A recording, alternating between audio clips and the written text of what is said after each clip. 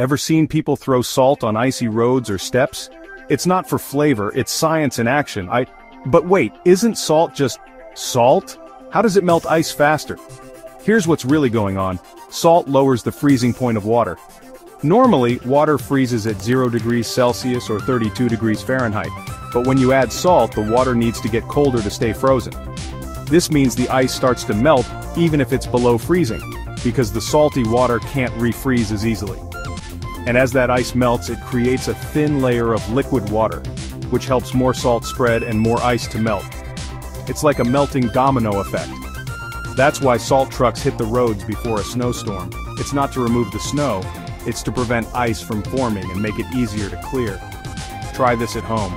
Put salt on one ice cube and leave the other plain. Watch how fast the salted one melts. Fast, right? So next time you see salt on the sidewalk, know it's not seasoning. It's chemistry saving you from a slippery fall. Salt making winter safer, one molecule at a time.